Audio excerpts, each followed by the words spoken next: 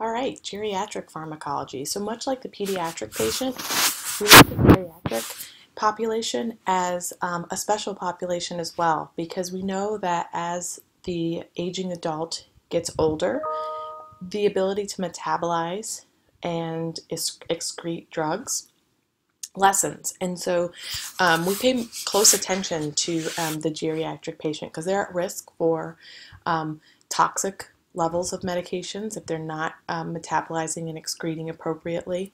And they're at risk for side effects more than just the general population.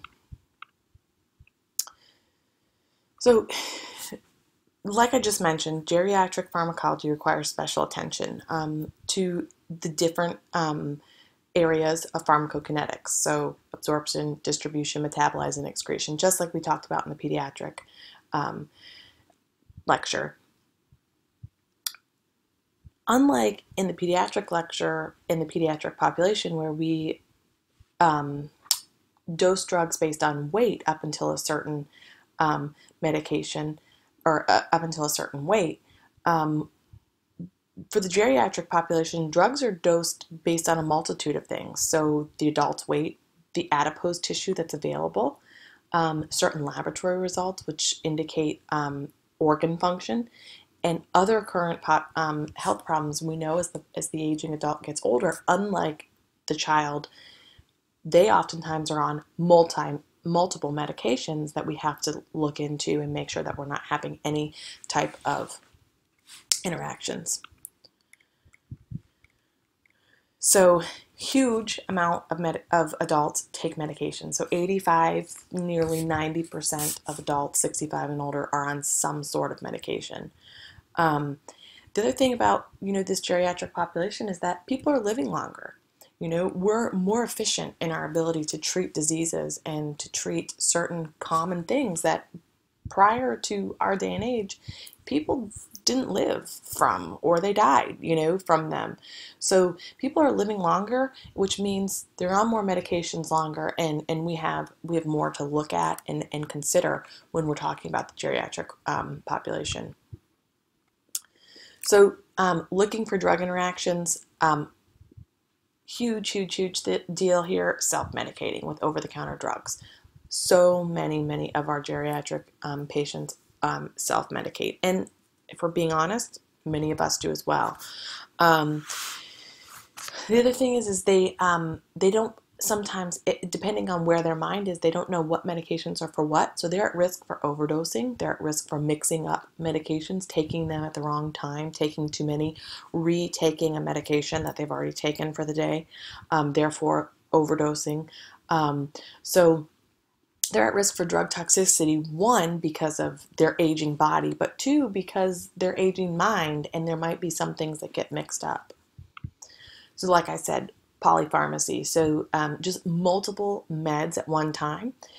And one thing that really contributes to this is the fact that oftentimes, sadly, our geriatric population doesn't have a patient-centered medical home, meaning one physician.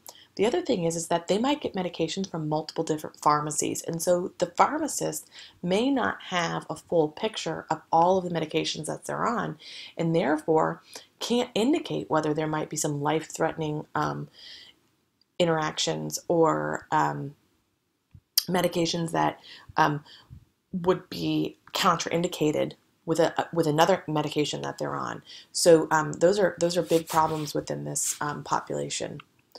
Okay, we look at drug absorption. We look at all the different portions of pharmacokinetics. Their GI motility is slower. Their blood flow is slower. So we have to consider this when we're looking at pharmacokinetics.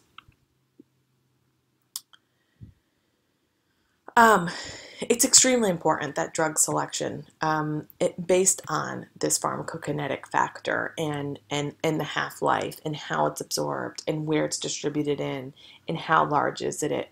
If we have a very healthy 70-year-old man who's well nourished, probably not a big deal. But if we have a very frail woman who has osteoporosis, who is very low weight, poor bone density, with bigger problems for that pharmacokinetics. So we have to think about this when we think about this population as a whole. Adherence and non-adherence, huge thing here. Non-adherence, 1, because they might not want to take it. 2, because they might not realize they have to. So it's an ongoing responsibility of nurses to make sure that they understand that people in their life are there and support them, and they understand what their medication regimen is. So placing their medications on a calendar in different boxes so that it's easy for them to know which medication they take when and on what date. That's huge for this population.